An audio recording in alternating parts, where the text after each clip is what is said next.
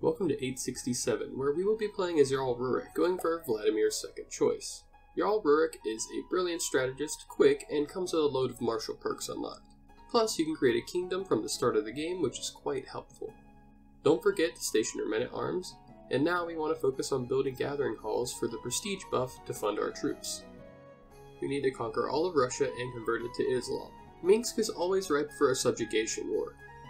They have plenty of territory and less troops than you, and this also allows us to create the Kingdom of White Rus. And remember to keep your vassals happy, marry your children off to them for alliances.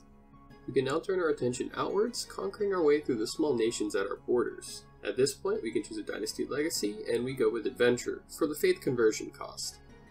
Be sure to raid your neighbors for an easy buck too.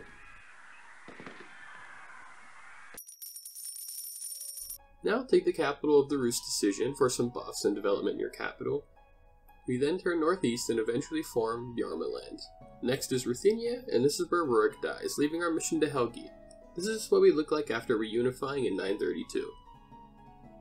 Now is our time to strike the Khaganate. This is also when our third ruler dies, but we will still win our war. We once again consolidate our realm, starting with White Rus, and get attacked by the evil chiefess of Moskva. After those wars, it's time to form a hybrid culture. We go with Novgorodian and take the Druzhina and East Slavic language from Russian.